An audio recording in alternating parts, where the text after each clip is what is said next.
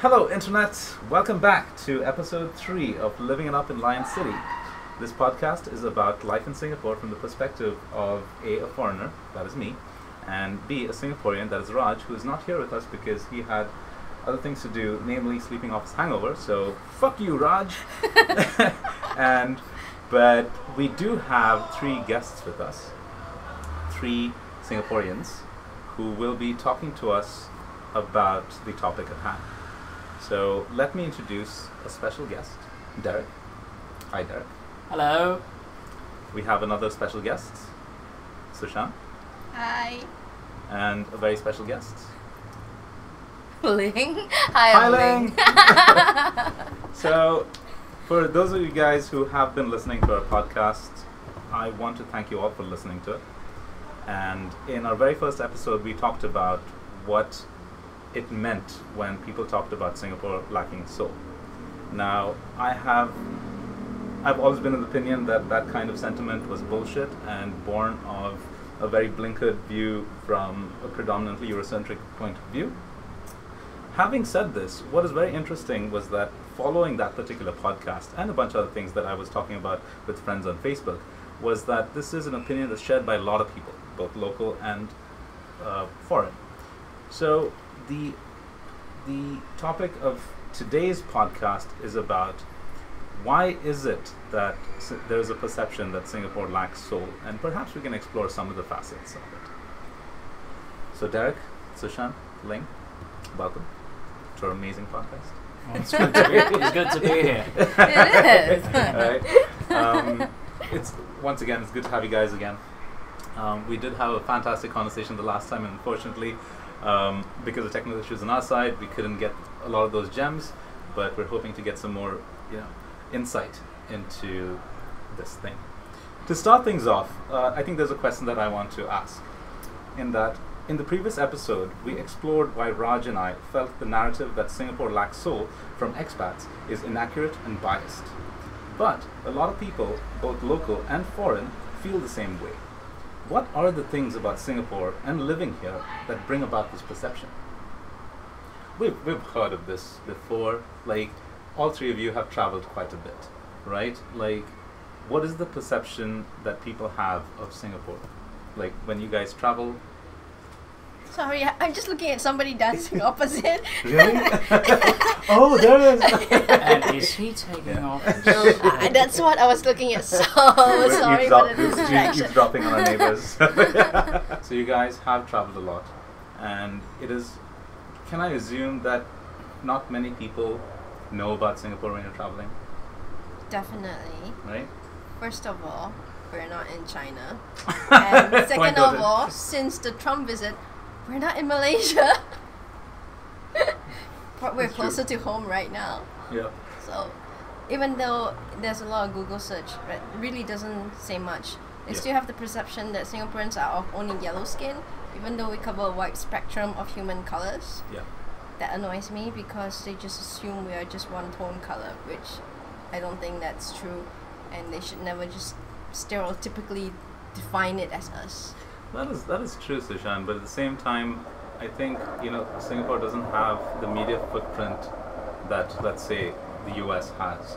So my question here is that when you guys are traveling and we say, hey, I'm from Singapore, like, what is the perception that the person you're talking to has about, oh, Singapore, like, what comes to their mind, or what do they talk to you about? Oh, Singapore, like. It depends, because my sister and my mom went to South Africa in Johannesburg and Cape Town. Okay. That was my sister's graduation trip. This was around what period of time? I think in the year 2000. Okay. And she had a great time. She didn't have a great time with the conversation with a white lady sitting beside them during dinner times, who assumed Singapore was part of China. The waiter, a black African guy, actually knew more about Singapore than the white lady did.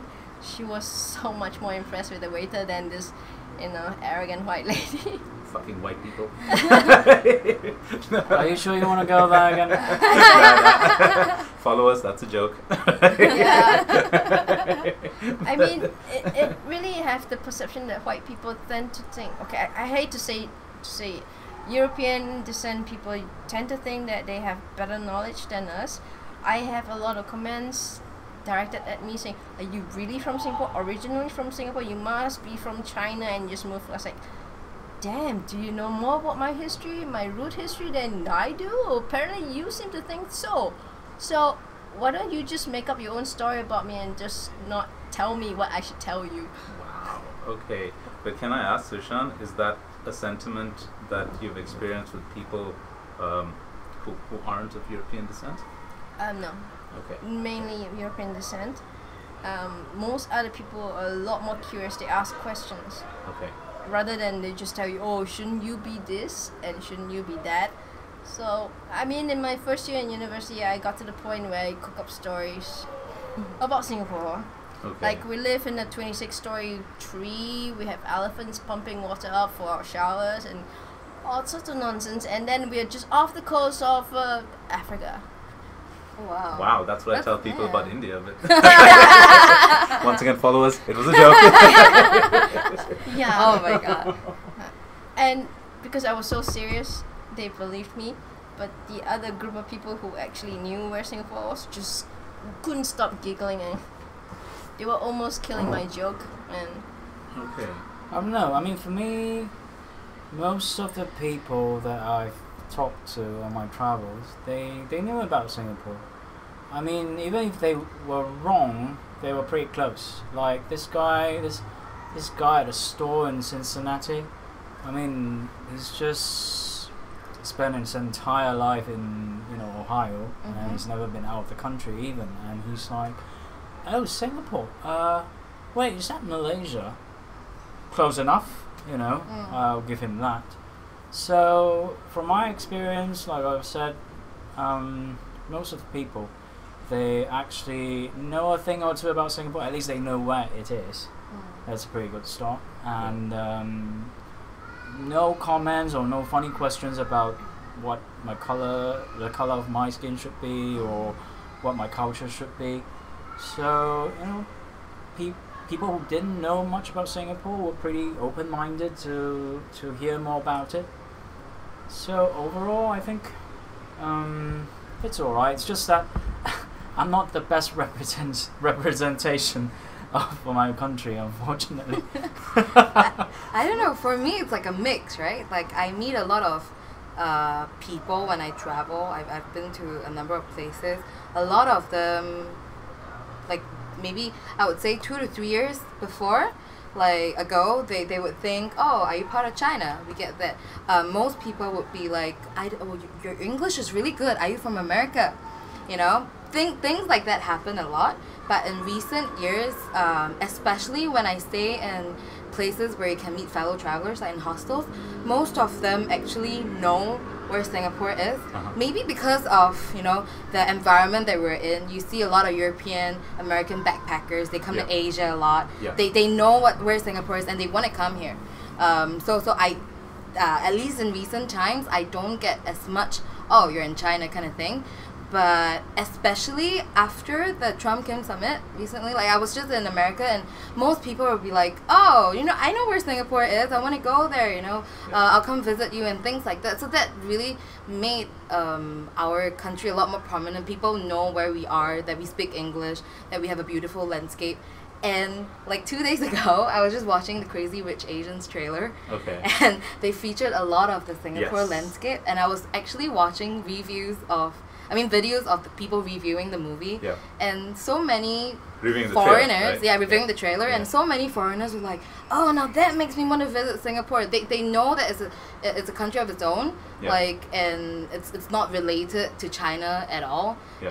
and that actually makes me feel really happy. I'm really proud of it, like basically, yeah. But it's always like a mix. You get one of like a few of those people who are, I would say, a little more ignorant than the rest, that still think that we are part of China. But I also get a lot more people that understand where we are right now. This actually fits into my theory that it takes a rom-com to make a country cool. Right? And your comment about the whole media thing, like, it's working, you know? Like, It is that. Like, I think ever since Crazy Rich Asians, a lot of people are like, oh, where is Singapore? And where do I meet a rich dude? You know? Because let's face it, we all like reading and watching stuff about rich people, and that kind of like adds to the whole thing it about, does. yes, this country is something that I want to visit. Having said this, now the perception of Singapore has obviously gotten a lot more visibility, you know, with recent events, you know, Crazy Rich Asians, the Trump-Kim summit, even people who have never stepped out of their own countries have heard about it, which wasn't the case, let's say, 10 years ago. I do want to focus on a specific bunch of people who have had opinions about Singapore after living here for a short time, namely, like, you know, a certain bunch of expats who have talked about, oh, Singapore is awesome, but there are certain things that they don't appreciate. So, and you guys know this, we've talked about this at great length, and I've always been believed that that kind of opinion is bullshit, but I do hear it so much that I can't discredit their subjective opinions. One of the feedback that I got from my brother actually was that we spent way too much time in the first podcast discrediting other people's subjective opinions, which is wrong, right? So the fact that a lot of people have these opinions means that there is some credence to what they feel. So I'm curious, you know, as three Singaporeans here, is there something about life here in Singapore, or living here in Singapore, that bring about that kind of you know, opinions? We were talking about that particular article about, you know, the top values of Singaporeans, and let me just quickly bring that up.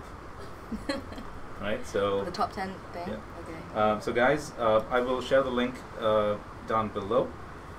Essentially, this was a survey done among Singaporeans about what the top values of Singaporean society is, and I will let you know in about 40 seconds because Wi-Fi is shit. Of only Singaporeans? Yeah, so this is The survey of Singaporeans. yeah. So this is a It's Yahoo very Singapore sad. news article. I didn't read it. I didn't read I it. had Sure. a quick glance. I mean, it was quite it saddens me that those are the top values of Singaporeans today. Okay, they're actually, I've experienced a number of Singaporeans, fellow Singaporeans, that do not like being in Singapore or do not like Singapore. Well, to be fair, I mean, even where I come from in India, you know, there's a lot of us who are like, oh, we hate the situation in our country, we hate like being associated with it, we want to go to greener pastures, and I think that's completely natural. But what I'm trying to figure out is that is this the national narrative, or is this just an opinion shared by a few? And let me just, you know, I don't know. read this Wow, out oh yeah, loud to okay, you, it's right? loaded, okay. So the title is Top Values of Singaporean Society Include Kiasu, Complaining, Self-centered. The article says, Kiasu, competitive, materialistic, self-centered, and complaining. These are some of the negative and potentially limiting values that define current society, according to a survey by some 2,000 Singaporeans. The 2018 Singapore National Values Assessment also showed that of the top 10 values that characterize the current society, the respondents only listed 3 positive values: educational opportunities, care for the elderly, and effective healthcare. Whoa, whoa, whoa. Where Okay, the elderly that's came another in? can of worms that you Yeah. might not want to Effective open right healthcare. now. How is that a value? Okay, wait. That was none We of don't the wanna be ones banned actually in Singapore. working. So No, I mean, this came out Okay. from the Institute of Policy Studies. Okay, I have a question. Yeah. What is the Sample general? size? Yeah, sample size 2,000. 2,000 But what's Singaporeans. the demographic? Yeah. Did they put it there? That's a good question, and I don't think there's enough I think the information data about it. needs to be More specific. scrutinized Yeah, a lot yeah. more. But anyway, it is a set of data and is officially published. Okay. So, So the we're Institute just of gonna Policy go with Studies that. put it out there. Yep. So Yeah. I'm curious, like, as a foreigner who's lived here in Singapore for close to 8 years, I tend to disagree with most of these sentiments.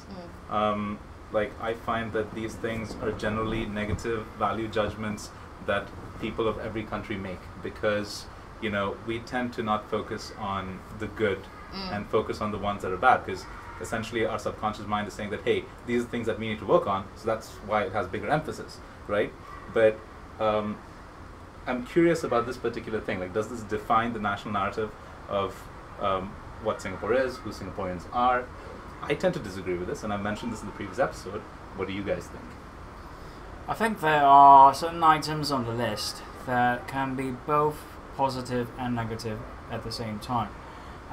It's also, open to interpretation and how it's being, how should I say, practiced in real life. Like the number one, core value, which is kiasuism. Yep. I mean, it is undisputably the consistently number one key value of Singapore. I would say behavior, not value. Yeah, but it could be a mindset rather. So it governs. I won't say govern. It takes precedence. Yes, and it also makes us how we behave, how we think. Right, everything is about coming on top of competition. Okay. Right, it's about winning. Okay. It's about not being left behind. So it can be taken as something positive. It can be taken as a motivation. Of course, because people celebrate go-getter attitudes and for better results and for greater things in life. Yeah. But of course, most of the time it's being viewed as something not so positive. Being competitive, being self-centered, all those bad qualities that has made it also to the list, and that's also related to kiasuism. But I think kiasuism is not just in Singapore, right? It's just that the term is coined in Singapore, right? You see this kind of behavior in a lot of other countries. You look at Hong Kong, where people spend a lot of money on private education to get into the best school, to spend a lot of money on sports and things like that. In Korea, if you do a survey of the countries in the region, there's a lot of this behavior in other countries, and I don't see why it's so distinctive of Singapore. I know that a lot of Singaporeans, and I myself, we were like that, we were being brought up like that, but I don't agree that it is something that is so distinctively Singaporean. Okay. Yeah. Okay. Yeah.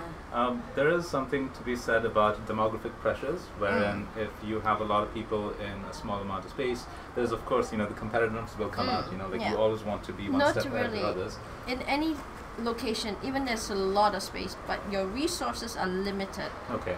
That competitism will come in. Yes.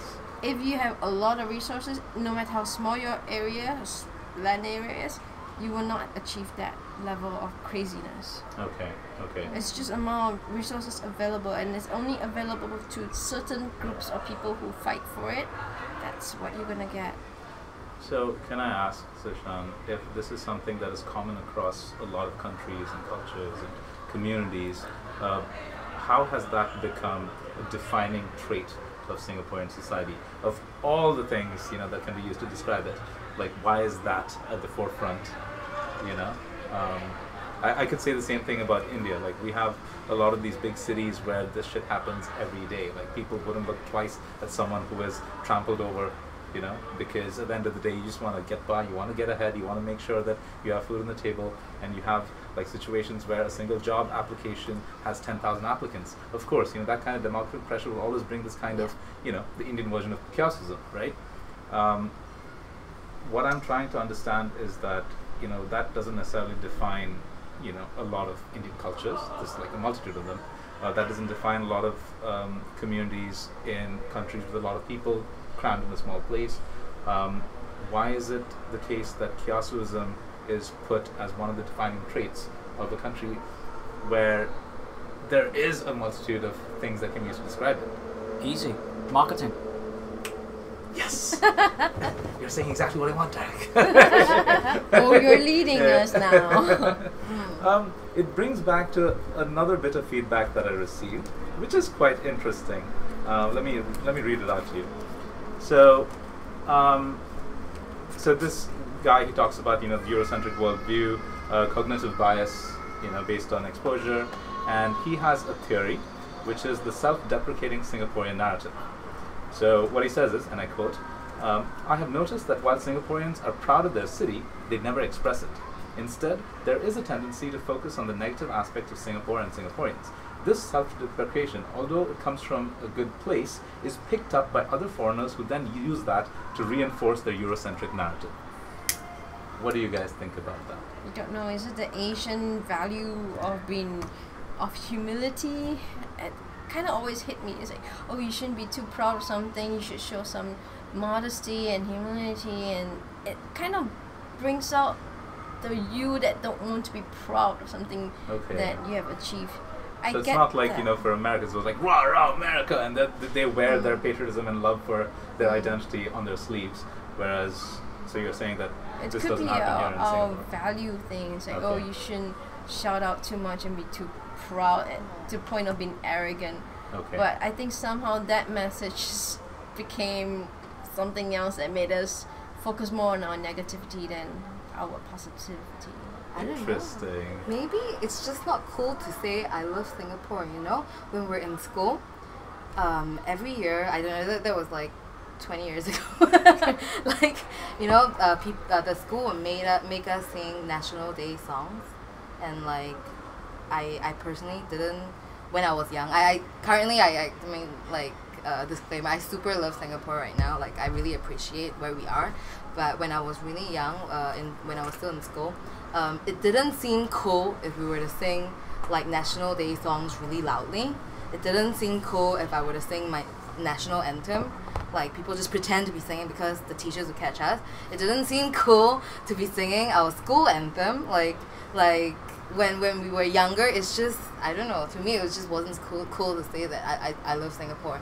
Yeah, and that's how I grew up. And then once I saw the world, like when I started traveling, that's how I started appreciating how easy it is in Singapore, how safe it is, how nice everyone is, how open-minded, how diverse our culture is. Yeah. I do have something to share, and it's kind of embarrassing.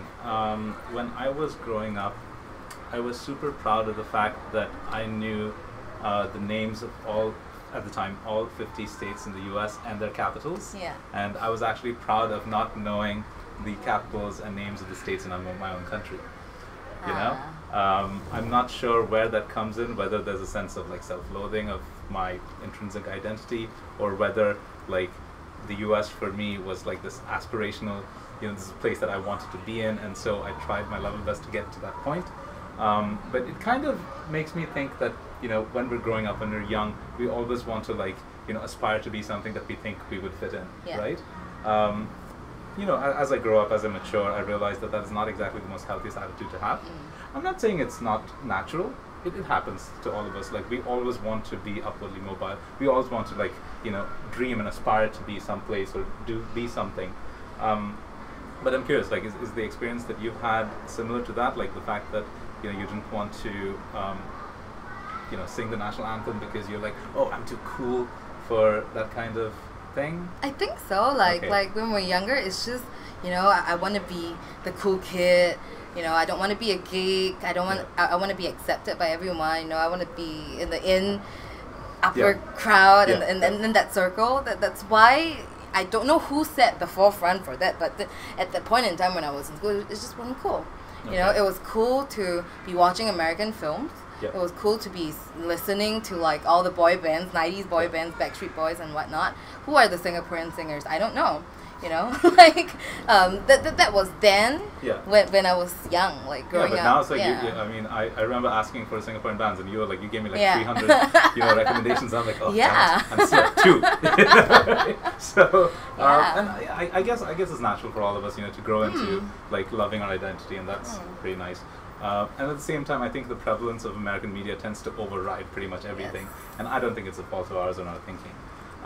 But I'm just kind of wondering whether this is one of the reasons why a country like Singapore, which has its own distinct social identity, which we talked about the last time, it has been like broad stroked with a narrative that is not from Singapore. And at the same time, there are people who have voiced these same opinions from within Singapore. So it's like, all right. Where do we stand? Like, where do Singaporeans stand on this particular thing as a collective? Like, obviously, I know that all three of you travel a lot, so you probably have a breadth of opinion that is not shared by, let's say, a significant portion of Singaporeans. But if you were to represent Singapore, would you say that the current perception of Singapore on a global platform, could you say that that is, what's the word, justified? When you say global platform, you don't mean the people that are saying that we're soulless, right? Because Essentially that, like, Okay. by global platform, I mean like the global perception of Singapore. Like, you know, what is Singapore outside of Singapore? What is Singapore outside of Singapore right now? Like what we talked about earlier, they want to come. You know, it's a country with beautiful architecture. It's really safe. People speak English. It's gonna be easy. You know, that's the global perspective. But when we talk about the people that said Singapore are soulless, I have another set of opinions. Yep. Like why they came about they came up with this perspective. Like I'm not sure who exactly wrote the article. I didn't read deep into it. I'm not sure what the collective opinion was, that in the end the conclusion was that Singapore has no soul. But highly likely, if they were travelers, they probably didn't hang out enough with the locals to make that statement. Yeah. If they were expat, not everyone's like you, Rindo, that hang out with like a bunch of Singaporeans, you know. Like in Singapore, because it's so diverse and we have people from everywhere, it's so easy to be in your own little bubble. Yep. I've met people that, you know, like stuck with their own country, like nationality, like, oh, this group of French people, this group of Spanish people, they don't step out of the comfort zone to like hang out with enough locals to probably, that's why I think it's a bit skewed, like their opinion about Singapore. I'm not sure. Like I once met a German, I told you guys this the other time, like I once met a German lady at a hotel lobby while I was waiting for a friend, and I said hi, you know, she was just sitting next to me, I said hi, and she looked so surprised. Like she was like, oh my god, this is the first time someone here has taken the initiative to talk to me. I've been here 3 years with my husband, he's here for work. And I was just really shocked. Like, you know, who have you been hanging out with? You know, people here are really nice. We talk to people, we make a lot of friends from everywhere. We have friends from Brazil, Spain, you know, France. Like, who have you been hanging out with? It's just like, yeah, I've been here 3 years. Even in my own condo, like I take the lift and no one smiles at me. Like, okay, like, you know, what's going on? Like, what have all these people been experiencing? Like, that's my question. Who have they experienced enough of Singapore to come up with that kind of statement? Yeah. It's actually pretty well documented, and it goes back to, and once again, this is something that we touched on in the first podcast, which is that, was it William Gibson? Yeah. He was the one who coined the term Disneyland with the death penalty, and this was just this journalist from the Wired magazine, came down here for a couple of days, I think, you know, talking about, oh, you know, Singapore has this, you know, facade of cosmopolitanism, but yet on the, like, the underbelly of Singapore is far darker, and he had that. And then there's another popular blogger, Mark Manson, who said something that was a throwaway line, which is the whole reason why we started this podcast. So, fuck you, Mark. No, for one thing, you can't really fault them because that's what they saw. Of course. Yeah. I mean, when I was growing up, I was in university in US. Every European classmate I had just told me the same exact thing. Oh, America has no culture. I say, you just got here. How can you even arrive at that? Oh, I read about this all the time. I'm going, but you're here now. It's different from Europe. So this is a different culture already. Why are you not trying to accept it and learn more about it? And it's just ramming that statement into every other foreigner you met. Okay. And okay, this is interesting. that like, was America has no culture. Like, what made them think so? I mean, this is a really, during my time, it was a long time ago. It's the thing that they kind of push into it, and they like to say a stupid statement like, yogurt has more culture than America, which is not true. It's something you have to discover. Yeah. If you don't discover and just base it on other people's experience without going through it yourself, it's just like, you know, in a class in high school, as a classmate that everybody avoids because there was a rumor going around and nobody take time to get to know that person. Okay. This is exactly what's happening around the world, each country. We hear so much about Iran been this, Iran been that, or North Korea been this and that, and all the stories. Nobody actually Media. been there Yeah. to see it themselves. I mean, to be fair, like once again, like you guys have mentioned this already, that you can't fault them because we have like tons of things in our minds. You know, we're like we have to deal with thinking about our jobs, our relationships, and thinking about a country from a foreigner's perspective is probably not the highest priority in our things. And everybody's experience is Yeah. different. Yes. Yes. So you can't really say, oh, this is the experience everybody will go through if they come here. Like, come on. Exactly. Like, they could be the nicest person that everybody loves, and then you had a horrible experience with this person. You hated this person. You try and tell everybody, everybody's going to shoot you down. Yeah. It's the opposite for everything else. So it's like everybody has their own shit that they deal with, and everybody's experience is different.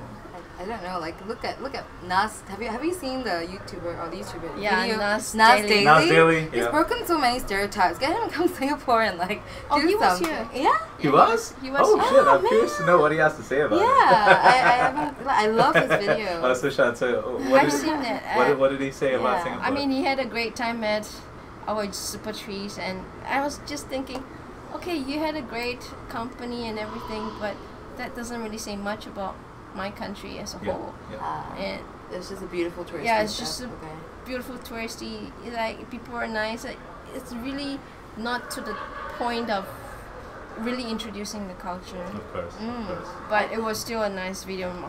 Do you know how many times like Mark and who's the other guy?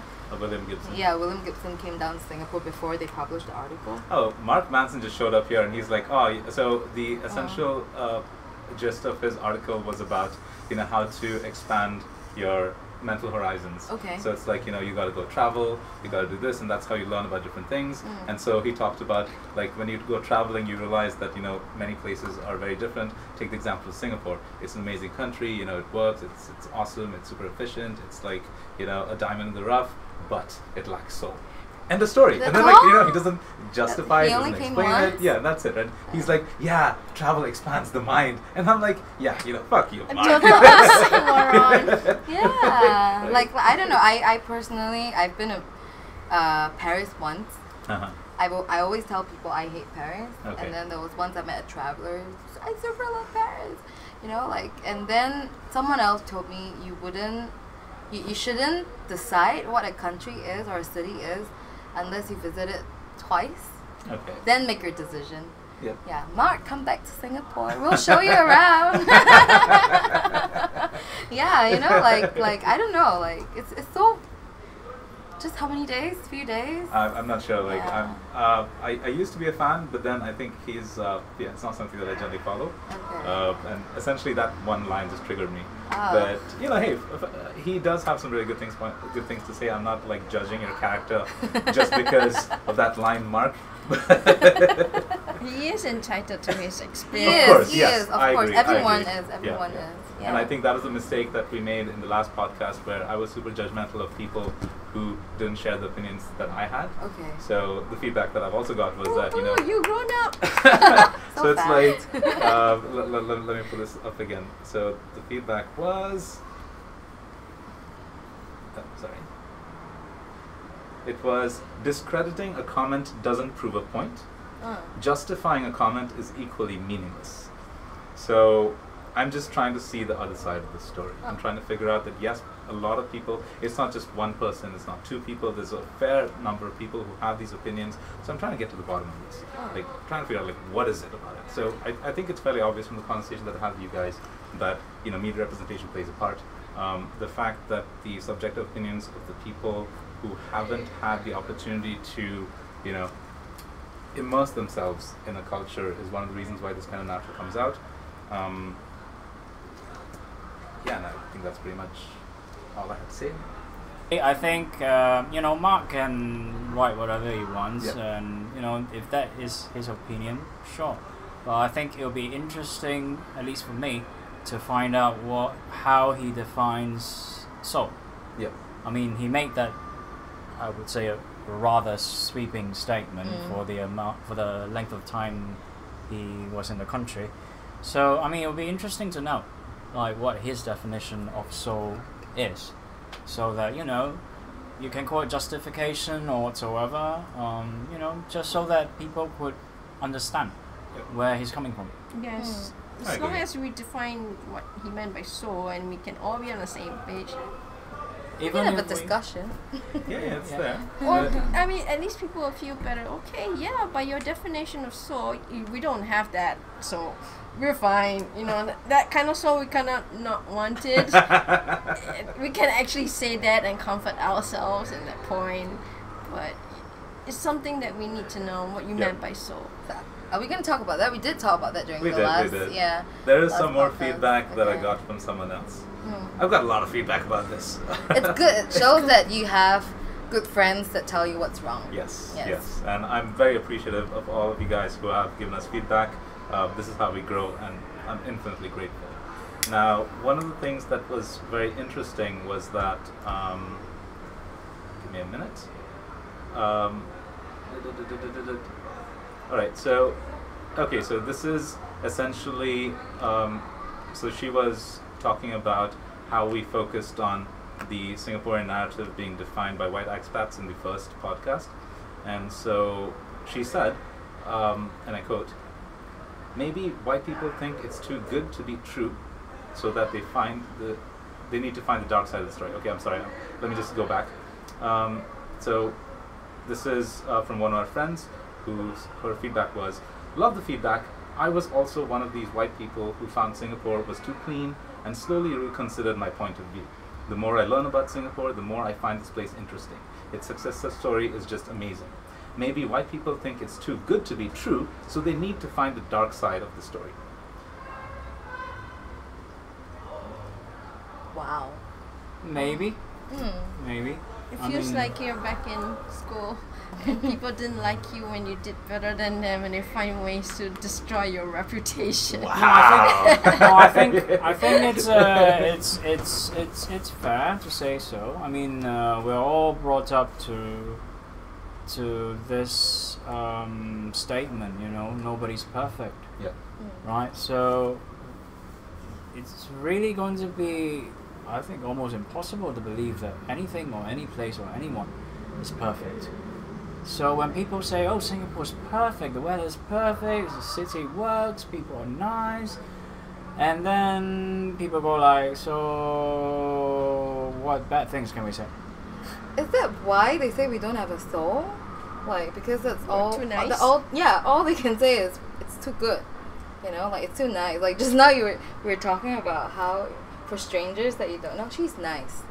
You know, that's all.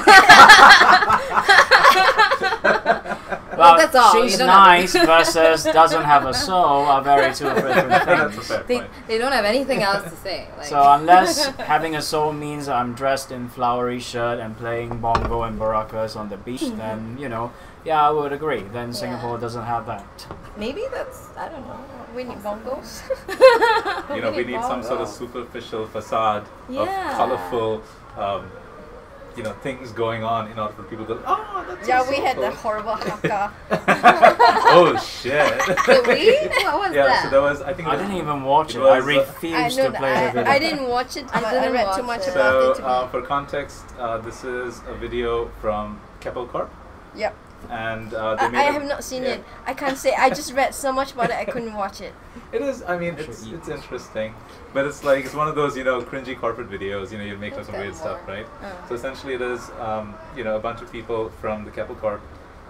They make, they do this coordinated dance that is very reminiscent of Haka. Okay. And these things like, what does Keppel stand for? Integrity, you know, quality, Oh. honesty. And then Okay, so if- this Oh is my about. god, integrity after that scandal? Cut it out. After you talk about this, have you guys seen the NDP cheer thing where the different No. corporations Yeah, submit? that is the that's video. part of it? Yeah, that's the video. I watched it at work and I was cringing. Yeah. Oh. So I think Like, there's all these questions about cultural appropriation, and a bunch of New Zealand newspapers, you know, covered it, and they're like, yeah, that was in bad taste. I don't have any particular opinion about it, because, like, knowing how corporations work, like, they're pretty tone deaf when it comes to shit. Hey, let's do something fun, you know? Let's check out what's the most fun YouTube video. Oh, it's a YouTube video about Haka dance. Let's do that. Yeah. And, you know, so I don't think they delve deep into, like, you know, cultural understanding and stuff like that. So, you know, No. I mean, No, I don't that's hate it. not also. Okay, That's not. corporations. Are you trying to say imply that corporations have no soul? Well, I think common wisdom dictates that no, Yeah. corporations don't have soul. Like once it gets to a point where they want to make money on their anything, we can ascribe that as not having soul. But then again, that's probably a topic that I also want to cover, perhaps not on this podcast. But one of the more interesting things about when I talk to people about why a particular place doesn't have soul is that they use words like, oh, this place is too corporate, this place is too capitalistic. And so there's this idea that a society that is driven by capitalism tends to lack a certain, human touch, which translates to not having soul. In the context of Singapore, I can understand that the average tourist who comes here, sees the trappings of capitalist success and, automatically assumes that, oh shit, they're all about money. Of course they don't have soul, right? What do you guys think about it? What about food? Well, we're talking about the average tourist who doesn't give a shit about food because he's like, oh yeah, I just want some cool pictures for my gram. So, but it's interesting because I think a lot of questions about whether something is human, whether something has soul, is also dependent on how they perceive the quest for money is seen. Like if you see someone who is unabashedly chasing riches, fame, and fortune, we often consider that person as, like, man, he's just all about the money. He's not all about, connections and having that. Do you guys like? I don't know. I grew up in a culture where lusting after money was considered a bad thing.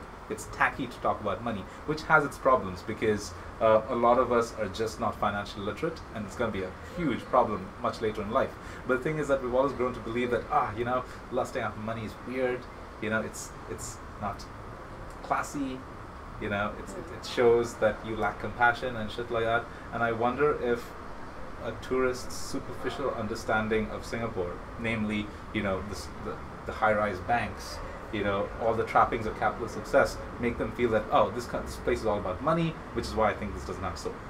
Like they're not going past that skyline, to see what the innate culture of the country is about. Possible. But they're like, oh, look at that glass and concrete, look at that Starbucks. Yeah, it's all about the money. But it is true. It I mean, is to true. a certain extent, Singapore, unfortunately, due to our short time as a country, 53. it is all about money. Because I think we're different from Okay, we have no resources. Without money, we can't get water. Yeah. We can't get food supply. We can't get anything. And it's also because we are not like countries in Europe where you have a good social security system, good pension programs. Back in the day, 401k in the US. Singapore, I mean, yes, there's a CPF, but that's a whole different topic altogether. I would love to talk about it. I would love to talk about it. Maybe in the next podcast. But yeah, I mean, in Singapore, if you don't support yourself, if you don't make money, you are just going to die. No one's going to care about you. Not the government. Not the government, not your neighbors, not your colleagues. Well, if you're not working, you won't have any. Not the whole friendly taxi driver who smiles at you if you take his taxi. No one. So it's really about getting the dough, bringing the dough back home. You're right. Right. So we don't have a choice. That's how we are brought up to be. That's how we are brought up to think, and that's what we're brought up to do. I completely agree. It's not like you're living in one of the South Pacific islands. You can just fish. You can plant. We don't even have land for us to do agriculture. Yes. Like we cut. And we're Derek is staring. pointing at some potted plants, and he's like, "Yes, that's agriculture." For me, yeah. Wow. Right? Plants. Yeah, and it's expensive, you know. Like we have to pay for food, Yeah. water, everything. It's important to have money. And and things are getting more and more expensive. There's inflation to consider. You know, property, houses, getting a roof over your head. Yeah, it might be still affordable for some Singaporeans, sure. One shitloads. But you know, those days are coming to an end, right? So no one's gonna take care of you. You No. gotta take care of yourself. I completely agree. And Does that also drive what we talked about earlier? Does that also drive casualism? Like the fact Absolutely. that I mean, it's more for a thinking drive about a for safety net is survival. important. Yeah. survival. Yeah. Okay. Yeah. I mean, basic animal instinct is survival. Yeah. And for us, we're brought up to think this is how we're gonna survive. Unfortunately, everything's gonna be in terms of money. That is true, and you know it's the 21st century, and I think money is going to drive pretty much everything. I just don't understand why people have this hang up about to think about money is to no, it's just weird. Just don't talk about it. Why is it weird though? Like even if you go to some place, for example, Cambodia, you go to the Angkor Wat, you get people, even kids, all coming up to you wanting to buy, you know, postcards, touristy stuff. That's also chasing money. Why why do people not think that, you know, that's soulless or like that's bad? That's because It's still survival, you know. Yeah, but you know Cambodia has like that Asian grittiness that people look for. It's like, oh, there's dirt on the streets. Yes, it's got so. And interestingly that you brought that up, from my personal experience in, let's say, Southeast Asian countries, Cambodia, Thailand, whatnot, the people who live there, who I've interacted with, even if it's not about the money, even if they don't, you know, demand for anything extra, or tip or whatever, they're actually genuinely friendly. They want to know more about you. I made friends with this tuk-tuk driver in Cambodia, and he was just driving me around for a couple of days, and in those couple of days I learned more about his family than I know about my colleagues' family. Right, I know about their struggles. They survive on $4 a day, family of 4. You know, he tells me about his parents, where he learned his English, what dreams he has for his son, what he thinks about his countries, the government.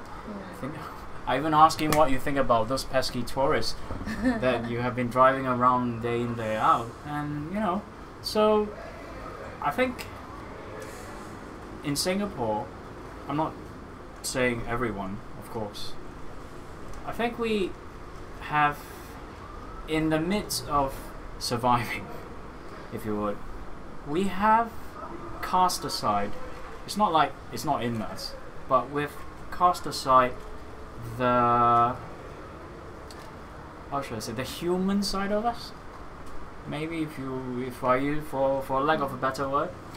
So having spent time on the west coast of the US, I really, really miss those times where I could just sit down next to a stranger in a subway or the restaurant, or just standing in line waiting for the loo. I could just talk to the person next to me, like, "Hi, how are you? How's it going?" You know, or they'll tell you where they're going and what just happened or anything interesting the other day, things like that. So yeah, that's something that I miss. So I think for Singaporeans, they're like, okay, I have to keep to myself. I don't want to waste time knowing other people, spending the 5 minutes of my commute just talking. I'd rather conserve my energy, take a quick nap, listen to my own music, go through my emails and get things done. Actually, that I've got to disagree though. Like, I don't know. Like, I'm the kind that I sit in the MRT. I talk to the auntie next door, and she would tell me where's she going, you know, what's happening, and I know for majority of Singaporeans, it's weird to do that. But if you do, maybe it's just not in our culture to take the initiative. I don't know, but if you do, you get a lot out of people. Like in my company at least, like it's a small startup, but I know every one of my colleagues' daughter, son, what's happening, what grade he has in school, what tuition teacher he has, all these, if you take the effort, you would find out. Like, I'm sure in other countries, like in the US, there are people like the typical Singaporeans that we're talking about that don't make the effort and don't get that out of people. So that's a very subjective, like very personal thing that it really depends, like what you do. I mean, No, in you're right. certain parts Yeah. of New York, you have the same kind like in Singapore. You don't want to talk to strangers. Same as in London. I don't want to talk to you. Don't talk to me. And then you have the other extreme who just get so bored they'll look at you and smile and talk. But for me, I mean, even me back in Singapore, if I'm standing in line waiting for my food to be, I talk to whoever's standing in front or behind me. It's like, what you ordering? Have you tried that? Was it good? I get that a lot. Yeah, I mean, I And do to this. be Even fair, my like, dad, in a my hawker dad's- center, that's where most of the conversation happens. Yeah. Like, my colleagues are like, oh, you have this random person like My- sitting right next to us. It's like, oh, what's that? Where do you get it? Which is store? Is it good? Is it Food, worth it?" right? Yeah, Like, yeah, exactly. My dad is one of the most conservative, like typical Singaporean Asian you can think of, and he talks to people in the hawker center, and I'm like surprised, like it happens. Like if there's a common thing to talk about, like food is a big thing in Singapore, in a lot of Asia, and that works. Like you just need to start and take that first step, and people talk to you. I once got offered a job while lining up to go into a club. Like it's a legit job, British company, the things like that happen if you put in the effort. So maybe that might not be valid. I don't know. To me, that's not a valid point. It's interesting that you bring that up because there was this conversation that's happening on Reddit, which I frequent, and so what one guy said was that okay, now this is like broad stroking. So this is this dude who said the reasons why Singaporeans don't get ahead in their jobs is because they don't socialize at bars after work, and then the rebuttal from another person was that that's because we prefer to socialize over food. Shut the fuck up. So, and it made sense, right? Because I actually have a lot more animated conversations among my local friends in a hawker center than a bar, which is like for some people that's probably a good way to socialize, and for other people it's a hawker center. So it's like the inability to understand that socializing happens, in a place outside of what that person is comfortable with is probably the reason why he makes earnest statements like these. But I just thought I'd put it out there. Yeah. So. And the two people that, on another occasion, like I got offered another job, like headhunting job, like was in a bar at Club Street. Okay. And these two people, one's British, the other one's American. They're not typical Singaporeans. Okay. Usually, Singapore, it's always about food. Yeah. Like we go out for a meeting. Oh, let's meet over lunch. Yes. Dinner. Like Yes. even when we talk about sales or like anything, it's always about food. Exactly. Yeah. In the company that I work for, our ASEAN MD is Singaporean, and when people visit from elsewhere, he takes them to like these really cool places to eat, like these random places, and that's what he's about, So that's where they talk, that's where they socialize and understand each other better. Whereas the foreigners in my company tend to prefer doing it in a bar. Yes. Right. So it's just maybe different. that Mark didn't go to like good restaurant. No, maybe he just Or the went to the hawker bars. centre. Take some Yeah. notes, Mark. It's just getting to know a culture and how people Yeah, socialize. I mean, you can't just assume the whole world socialize in a bar. Yeah. So Although we do a fair bit. We do. Even our friends that don't drink alcohol, they go to the bars with us. But are we representative of Singaporeans? We are not. Like I've been told that I am not. I Like, don't know. I I love talk to people while Singapore, waiting yeah. for my turn to go to the ladies' room. So Like, I think that's fine. I make friends that way too. Yeah, you connect where you connect, No, right? I mean, I'm not saying that is not possible here. It's just that from personal experience, I got more of that on the West Coast. And yes, New York's places like New York, you're never gonna get that. I agree.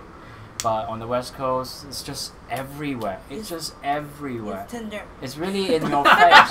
You don't even need Tinder, I think. So it's really in your face, like how people are willing to talk to you and take the initiative. It's just that when I Exactly. first came back, I try. I try because it's so ingrained in me. I start talking to people, and people look at me weird.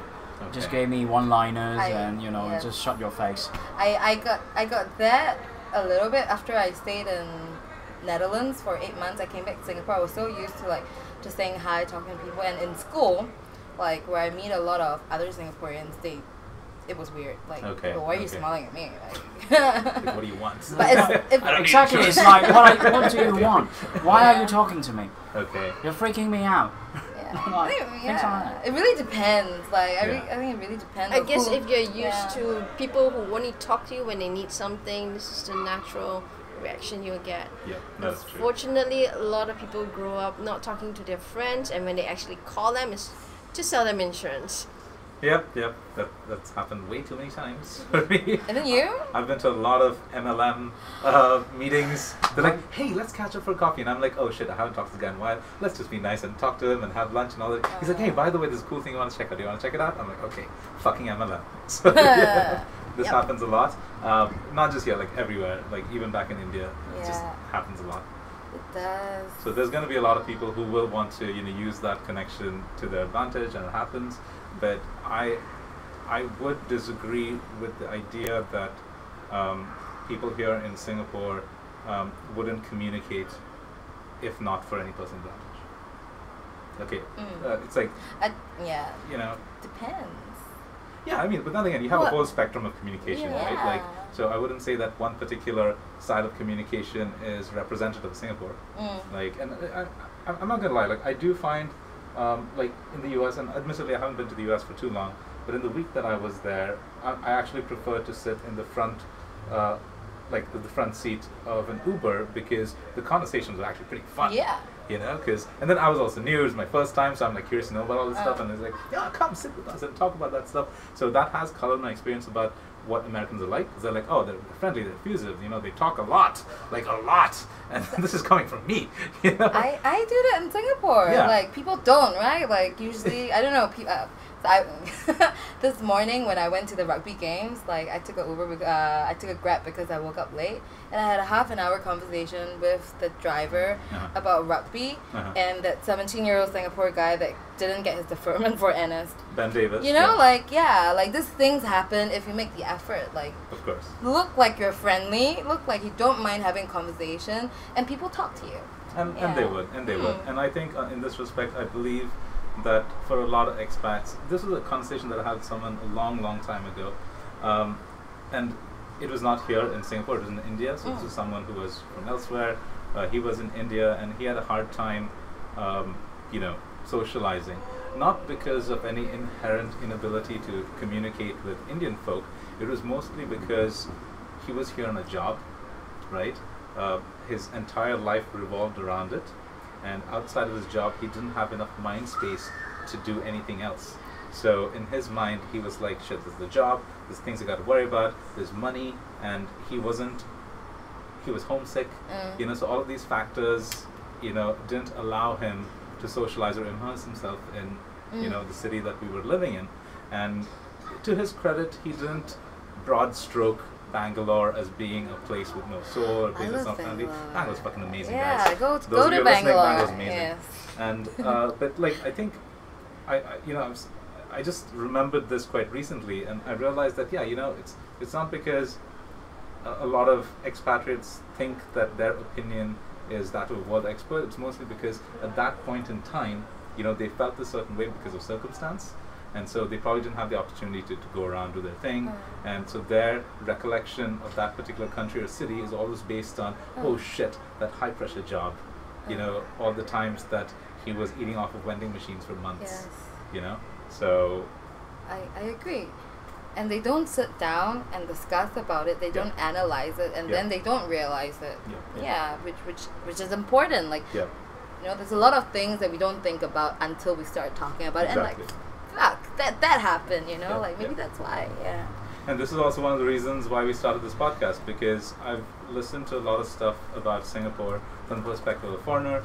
We listen to a lot of stuff, about Singapore from the perspective of a local, and Raj and I thought about this, like, because this podcast would be about the both of us, a foreigner and a Singaporean, talking about the same things, and maybe it will be, an exchange of ideas that will be beneficial to both me and him. Yeah. So this time around, you're outnumbered. 3-1. You are. Once again, fuck you, Raj. It'll be 4-1. How is that even better? Wake up, Raj. Is he still in bed? Yeah, I'm not sure. Like I said, we'll meet him later on. I guess we can wrap this up. What do you guys think? Yeah. Any closing thoughts, guys? Be open-minded. Yeah, I think regardless of whatever it is that you do or say, it is important to understand the background, the circumstances, Yes. and the situation. So a little bit of perspective will help. In terms of making, how should I say, unbiased statements, I would say. Yeah. Ling? They summed it all up. Yeah. It's great. Woo, Singapore! Go Singapore. It's our birthday next week. Yeah. I love Singaporeans. Fuck you, those Singaporeans that don't love Singapore. I've met. Oh my god. Okay, I'm not gonna talk about Wrapping it. up. Yeah, wrapping up. Yeah, it's all good. Once again, all of you guys who are listening, thank you for tuning in. Please follow us on SoundCloud, and we hope to get this up on iTunes and Spotify soon. So let's see how that goes. As usual, please, we welcome any kind of feedback, good, bad, ugly. Just tell us what you feel about this episode or any of the other episodes before. Tell us what you think, and we hope to do more, and we will. Get your friends to follow. Yes. Yeah. Smash that like button. Oh wait, does And SoundCloud like? Yeah, they do. They do? Yeah, they Okay. do. They do. Yeah. But yeah, hopefully we'll move on from that, because SoundCloud has we got to pay for it after 90 minutes. So yeah. Or let us know what topic you'd like to hear next. Yes! Oh my gosh, you're right. Guys, like Ling said, if you have anything that you feel you want us to talk about, we're happy to talk about it. Our podcast is all about Singapore. It's about living in Singapore, life in Singapore, from all perspectives. So please send in your thoughts, your opinions, and and on that note, Derek, Sushan, Ling, it was awesome having you here again. This time we are sure that we've captured audio perfectly, and once again, what you've given us is solid gold, and I'm really appreciative that you guys have done that. So guys, this is Sunny signing out. See you next time. Bye bye.